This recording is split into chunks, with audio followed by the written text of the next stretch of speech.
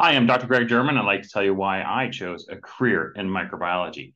Every day is different in microbiology. New germs come along, new techniques that you'll want to design and develop, and every year is going to be different as well. There are pandemics to work through, outbreaks to assist with.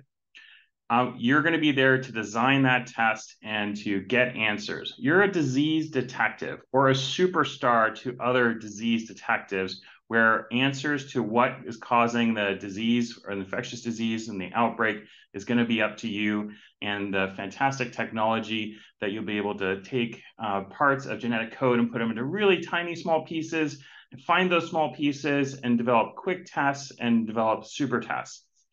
You're also wanting to do less outbreaks because outbreaks suck. They shut down hospitals, they shut down operating rooms, and they're very expensive.